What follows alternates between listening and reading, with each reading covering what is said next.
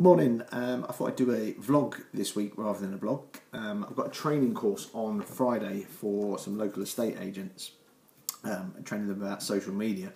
And one of the questions they asked was, is it better to vlog or to blog? Now, for me, if you can, do both. The reason why I say that is because some people are readers and some people are watchers. Now, if you do a vlog, which is a video blog, or a blog, which is a written blog, I hope you know that by now, it gives them the best of both worlds. So the readers will read the blog, the watchers will watch the vlog. In terms, and I do really believe this, the most important part of your vlog is your content. Now that sounds obvious, but think about it as a different channel. Think about a vlog as your own TV channel to get your message out there to your little estate agency market world, your potential vendors. Some of the stuff you could talk about in your vlog is updates on the local property market, but I wouldn't get obsessed with that.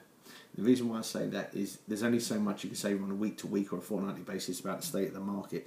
You're better off looking around you in the local area and talking about your, new business opened up in town, or the local football team or sports team are doing well, or for the agents that are doing a food bank campaign. I've seen some really good videos of them promoting their work within the community and sort of being sort of roaming vlogs where they're doing vlogs in their car and then uploading it to their social media.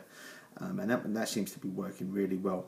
I'd say the downside of vlogs are people can get nervous when the camera's thrust on them, so they can be really confident and larger than life, and then you go, right, sit here, talk to a camera like I'm doing now. I'm doing this on my iPad, and some people go, oh, and freeze. Others will take to it naturally. Definitely is something you get more and more used to after time. The more you do it, it's like anything in life. Somebody said to me in the run-up to this course I'm doing about the technology of blogs. Is it hard to get together? This is being filmed on an iPad, and now it's 2 minutes. I'm going to stop now because that's about the right length of time. So I'm filming this on an iPad. I'll upload it to YouTube. Bosh. I'm going to be sending you the link in a matter of about an hour. So that's how simple it is to vlog.